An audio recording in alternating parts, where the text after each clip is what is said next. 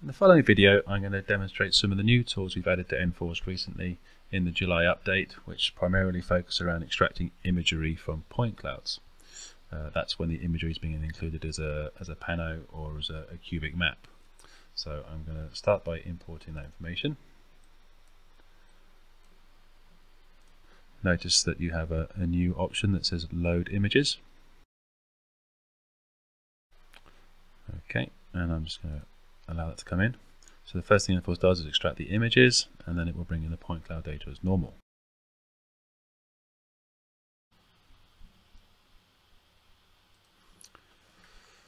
Okay, so here we have the data.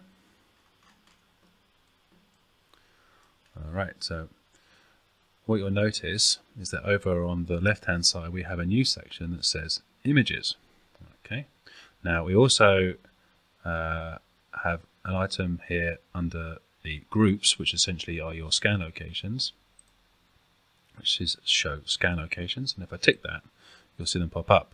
Now, new to this current version, which is July onwards, if I right click one of these and show camera, it will move me to that camera location. Okay, and if I roll the ball out and in, it has the desired effect, and to get out you just press escape. Okay, so that's viewing the scan from a scan location. What we can also do is if I tick on one of these scan locations, say this one here, it takes me to that scan location. If I bump up the lighting, it will hide the join in the cube map. And there you go. Now if I tick on the side here, show point cloud, okay, so now I have the point cloud overlaid with the image. Okay, so if I was to suddenly go and change the point cloud to say intensity, it looks like that. So you've got the, obviously got the kind of the sky map in the background from the imagery, and there's our scan. Change that to intensity, obviously, if I wanted to. Change it to grayscale, sorry. There we go. And if I use these arrows, I can flick between each setup. Hit the cross and come out of it. Go back to normal. Okay, now if I tick show image locations, you get these kind of uplighter items here. And if I just click on one of those, it will also take me to that location. Okay, so cross to cancel, or arrows to go back and forward through the images.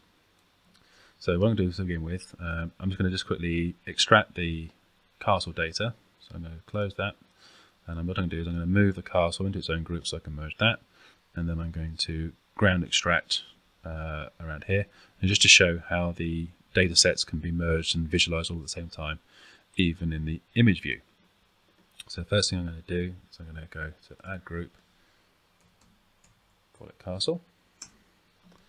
I'm going to move the data from the two scan locations into the castle group. So to start that, first of all I'm just going to localize it. So I'm going to go to set rectangle for the clipping box and just very quickly say from there to there and do that. Okay. Alright. So I've got some noise on the back, so I'm actually going to add a group. Call that noise. And what I'm going to do first of all is I'm going to just turn that group off and then go group by polygon, and over here it says target group noise original group any, and if I just look down on it and essentially just do this, I'll go into the noise group. Okay, so hopefully I tidied up the noise I don't want. Okay, so now I'm just going to move all of this data into the castle group. So we'll go group by polygon, original group, any target group, castle. So let's take a big swath of this, and I'll change that to say intensity so I can tell which is which, and just drop the intensity to say recap colors, then it'll be obvious. And what I want to do is just make sure that I only get the basic castle, not the ground. Okay, so hopefully now I've got just the castle isolated. So if I now turn off the other setups, they disappear. And I can just now put this probably back to normal. Okay, so if I want to mesh this, all I need to do is go to the 3D meshing tool. It's nice dense data from the RTC. I think that's what's used to scan this. So I'll say let's go for 5mm as our nominal density factor, and we'll let everything else live on auto and hit calculate.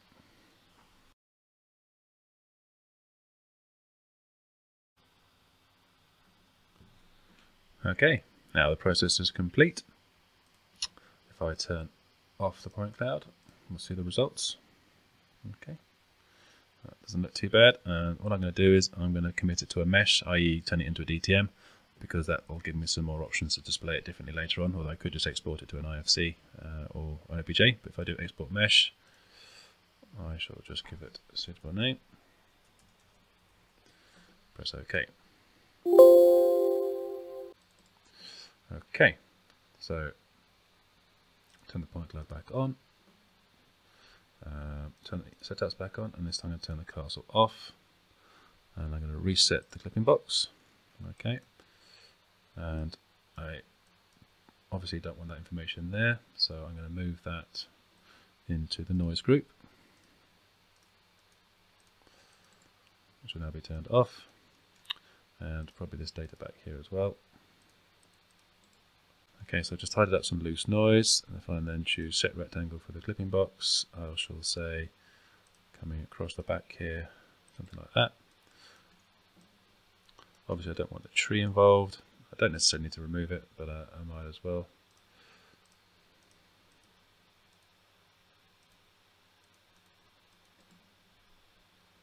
So now I'm going to create the ground model. I'm going to drape to 0.25. Good. Right, so create the grid, castle topo.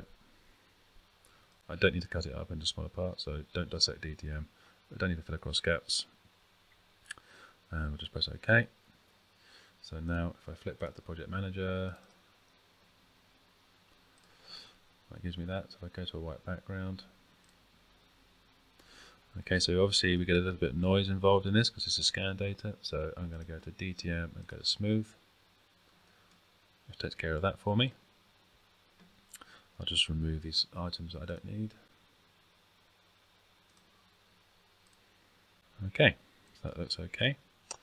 So now what I need to do then is just digitize some of the linear features, say that from the path, for instance. Here's the path. Okay. Now, if I want to start digitizing the path, I can just click as normal here, obviously, but it would be quite cool to do it from the pictures. So if I click on here, it takes me into the picture view, and there you can see the path. Okay. So if I now go to digitize, I'm going to say PA for path. I hit select points. It tells me I'm going to do a path, and now I can digitize just as I would normally. Rollable to zoom in, obviously.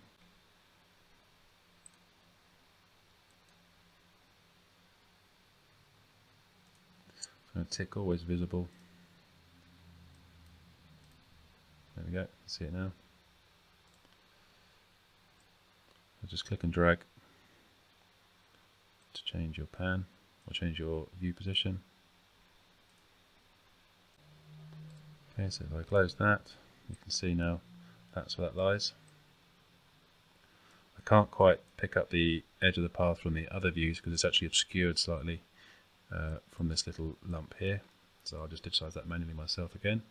So I'll go select points, I'm going to press N for new.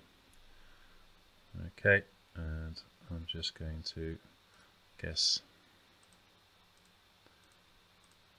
Okay, so that's the path added. So if I click on that setup again, we can see there's the path, it overlays nicely, and there's our castle obviously.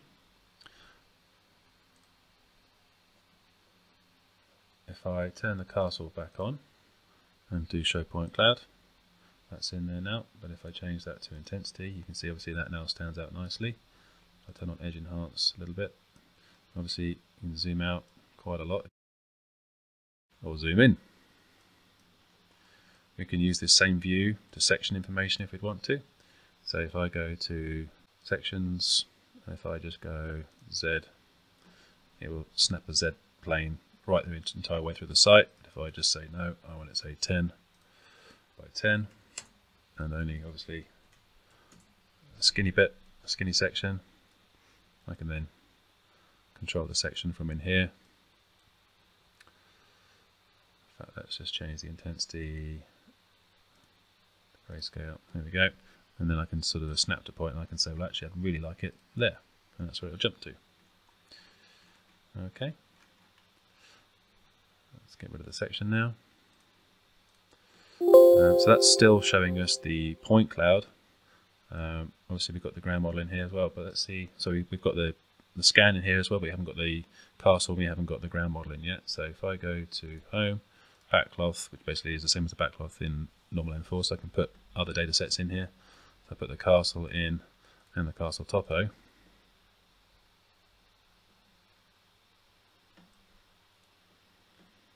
So if I turn the point cloud off, there's the topo. So what I'll do is I will go to the topo model, which is here, and we can say wireframe. You'll see it overlaying quite nicely.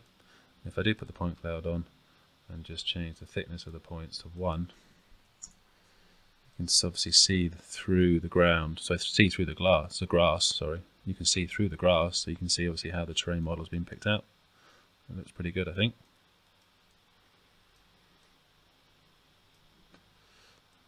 And that's still using the castle as in its point cloud form. So if I untick that,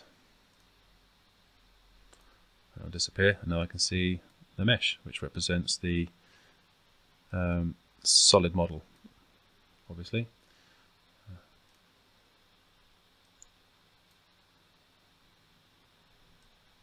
So under here I can now say, so for instance wireframe, you can look at it like that, all overlaid in the same view as everything else. Put the section back in, and obviously because it's a model I can then say slice models, and then you'll see a nice line. If I turn the point cloud on as well, we'll see how the two interact. Make the point cloud a bit thinner. Okay, so with live update ticked, you can see as I right click, you can see how the solid grey line there, which represents our surface, ties up with our point cloud. And that concludes this demonstration.